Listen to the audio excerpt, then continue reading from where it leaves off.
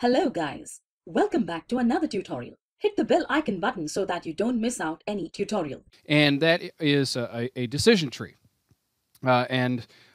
So like a k-nearest neighbor, a decision tree can be used for both regression and classification. And so to kind of motivate the idea here, we'll look at that classification example that we looked at with the k-nearest neighbors. But then whenever we get back into the cancer data set with the regression modeling, we'll look at it from a regression context. So let's go back to the sample data we discussed earlier. Okay, So we created this thing. We just called it mod data. Let's take a look at that data frame real quick, and we saw that we had three variables. There's height, there's weight, and then there's gender. And so we just want to create a plot of that.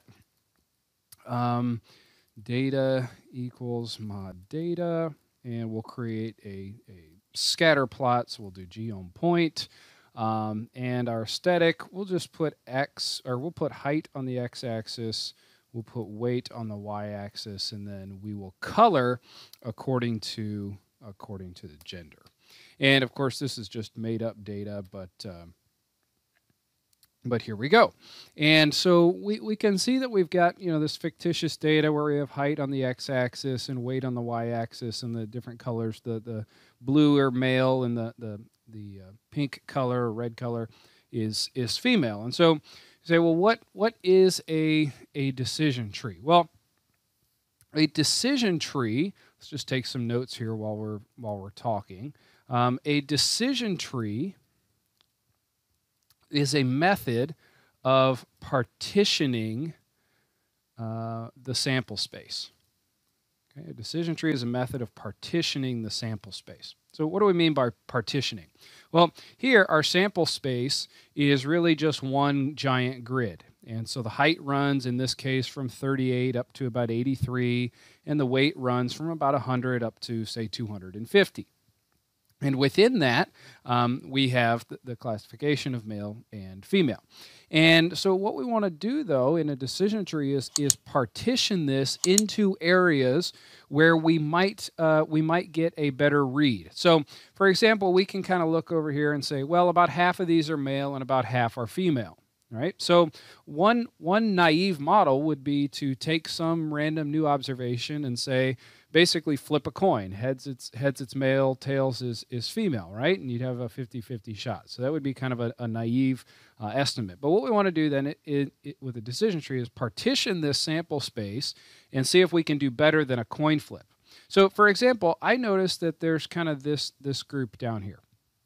And so if I were to partition the sample space to say, let's say weight is less than 175 and height is less than 67, right? So if I had weight less than 175, so everything below 175 on the weight, and height is less than 67, so everything to the left of 167. So below 175, less to the left of 67, anything out here, I could treat this as kind of one region of the sample space. And then I would say, well, within that region, look, we're 5 for 5, 100% of the observations are female.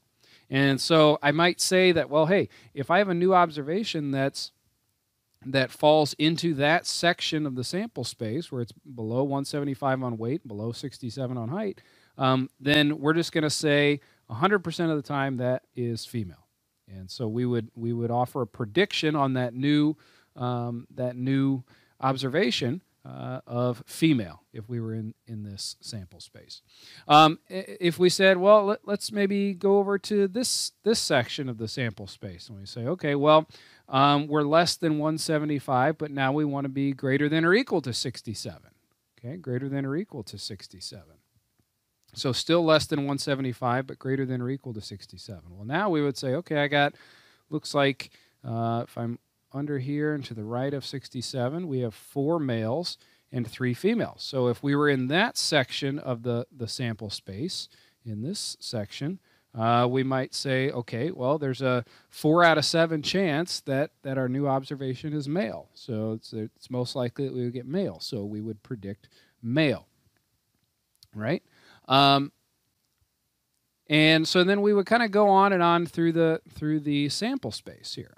And we would just begin to sort of block off or cordon off sections of the sample space that we felt like gave us a better read than just a coin flip. A better read on what the breakdown of male and female is in the training data. A better read rather than just a coin flip. So let's go ahead and let's jot that note down formally. So the partitioning is determined by a measure of improved accuracy on the training data. Okay?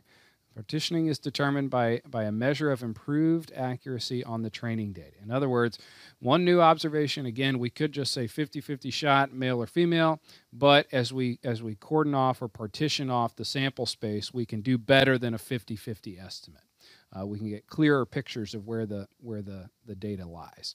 And so in that way, it is similar to k-nearest neighbors, except that, of course, in k-nearest neighbors, we're kind of identifying a cluster here. So in this case, we'd sort of be restricted to this cluster.